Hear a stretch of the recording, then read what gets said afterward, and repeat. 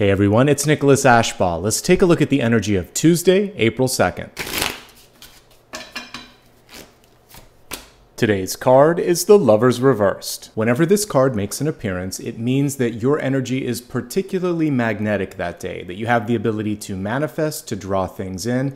And now let's talk about why the card came through reversed. If we look closely at this card, we can see that these branches are starting to twist around each other. And if you've ever seen this in nature, you'll notice that what happens is sometimes the branches will actually start to grow into one another. Essentially, this is a symbol for things getting so closely intertwined that it's difficult to know where one ends and the other begins, and this is essentially a codependency. So some of you may be stepping back so that you can clear your head and your heart and decide what's best for you, and I wholeheartedly support that. We can also see the roots upside down when we look at the card reversed, and this is a day for you to get your footing, for you to practice self-care, self-love, and really focus on taking care of you.